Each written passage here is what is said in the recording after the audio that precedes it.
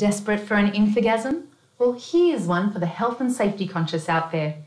Edward Jenner, an English doctor, administered the world's first vaccination against smallpox today in 1796.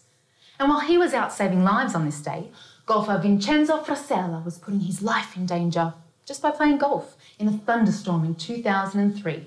He got struck by lightning not once, but twice in 30 minutes and still managed somehow to finish the round.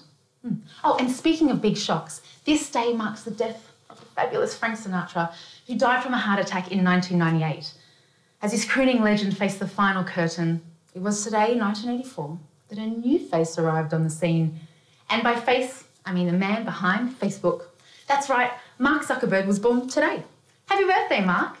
And hey, would you pay me back already?